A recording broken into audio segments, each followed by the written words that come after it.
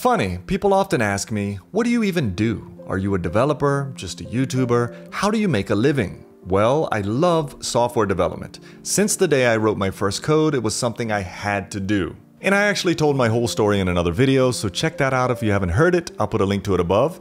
But in learning to code and becoming a programmer, I also had the desire to document my journey, my learning, my job changes, creating tutorials, whatever. It was a parallel interest of mine to not only code, but create content. So for me, coding at a desk all day wasn't enough. Sure, the paycheck was enough, the stability was enough, the stimulation was enough, but I was always restless in that I felt this ability within me being suppressed that I also needed to fulfill. And it was the need to be creative in creating content. And this eventually led me to a developer relations role. Here, I could code projects one day and be creating a YouTube video the next day and at a conference the next week in another country. This, to me, was the best of both worlds. It was lavish. But lavish never really ever equals fulfillment. But the problem in all of this at the end of the day is that I'm still creating content for someone else. Of course, creating YouTube videos is also for someone else to watch, but I'm not creating it to benefit another business or to primarily promote someone else's product. And that's what I was doing as a DevRel. Let me tell you about this company. Let me tell you why you need the product. Let me teach you how to use it. And my efforts were all going into that, and I came to wonder why those same efforts couldn't instead go into my own product, or brand, or material. And then I read a book by John Sonmez. Actually, I was rereading it at the time as I had read this years before, but it was called Soft Skills, the Software Developer's Life Manual. And there's a chapter in it called Treat Your Career Like a Business. And the gist of it is that you are the business. Your employer is actually a customer in your business of developing software, or creating content, or coaching people, whatever. It's a radical shift of the mindset from the past way of thinking up to a modern, new economic mindset. In the past, you were an employee of your employer, which is actually a single point of failure, as many of us are now coming to grips with. And something lit up inside of me reading this. I realized that I was a business. I was a content creator who loved programming. And one role of my business was performing DevRel services for my customer, my employer, full-time. But my business was bigger than that. I was a content creator who loved programming, and one role of my business was performing DevRel services for my customer, my employer, full-time. I also had a YouTube channel and a wonderful audience there. So another role of my business was creating content around programming for the world. And my business became known as Travis Media, and I was open for more customers. And brands started reaching out to sponsor my content, and they also became customers of my business. And at this point, you quickly realize you can only handle so many customers at one time. So I chose then to end services with my main customer or employer who hired out my DevRel skills. And as a result, I had some free time to make more content and to learn new technology to teach to the world. And as this book I just mentioned says, switch your mindset from that of an indentured servant to that of a business person who is running their own business. Just having this mindset at the start will change the way you think about your career and cause you to be mindful and present in the active management of it. So now, I get called a fake developer. I get called a grifter just because I'm not coding 24/7 and I make an income online. Forbid anyone do that, right?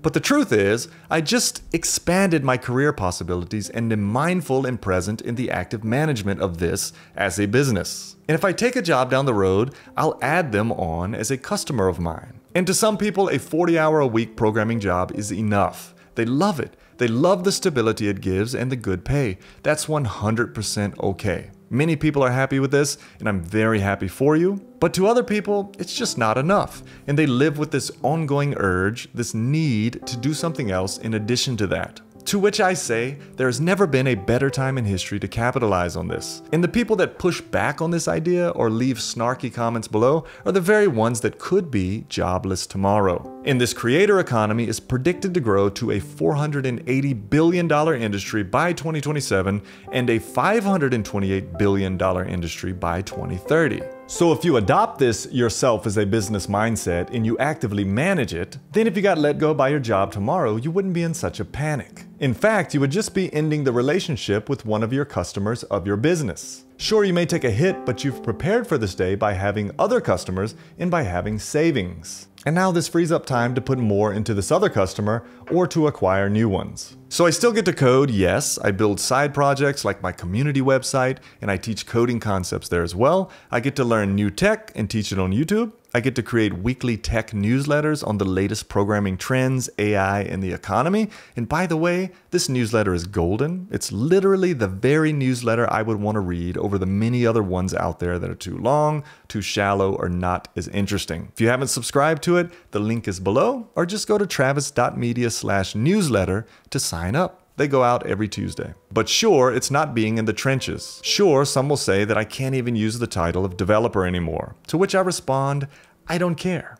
I just turned 43, and labels, they don't matter much to me anymore. It's about evolving yourself in a changing industry. You know, the one major shift that happened to me before I went full-time on this, and the turning point for me, and this may sound silly, but I was walking one morning, which I do every morning, and I noticed this guy on his tractor in the field beside me. We live on this pizza slice in between 3 farms. And I had like 20 minutes left before I had to be in my first meeting of the day. And I thought to myself at that moment, man, I wish all I had to do today was drive that tractor. And what I meant by this is that I was envious of this guy because he got to call the shots for his day. He didn't have to report to someone. He didn't have to be somewhere at a certain time. He just got to enjoy the day baling hay. And at that moment, I wanted that. And eventually, I had that, so I took it. And I want to say that all of us have some unique value proposition to share with others. Think about all the years you've put into whatever you do. It's a business. You've educated yourself over the years and have not only that education to share, but real-world experience or a unique living situation or lifestyle or something that edifies others in some way. For example, if I was 15 years a recruiter and I knew the ins and outs of job markets, what employees are looking for, how to create a winning resume, and all of that expertise, I would completely add the world as a customer of my business of recruiting software developers. And what would that look like? Well, here's a guy I came across today that's doing just that. It looks like a YouTube channel with video after video of his expertise as a real-life recruiter, 40 million views, and a website, a home base where he runs his business of offering career coaching, interview guidance, resume building, and succeeding on LinkedIn. I don't really know anything about this guy. Perhaps he's still a recruiter, but he has expanded his business greatly such that he has many customers. His recruiter job became a recruiter brand, his recruiter brand. And think about somebody like the Primogen. We all know him. That's his business, not Netflix. He is the business. That's why he can now do this full time. And it really takes 2 things: time and consistency. Showing up on YouTube once a week, or on Twitter twice a day, or on Instagram day in and day out. And if you're on these sites anyway, stop scrolling and start creating. Approach it as a business, not as a place to share your random thoughts.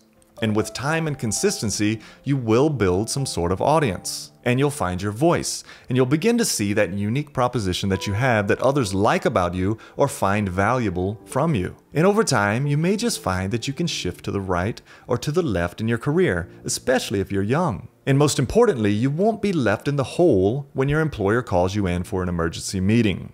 So what do? I'm a husband, a dad of 4 who's in the business of creating content around software development and the life it entails. And I thank you dearly for supporting me over the years, and I look forward to supporting you as well as you thrive in the years to come. You are the business. You have gained knowledge over the years that the world is waiting for.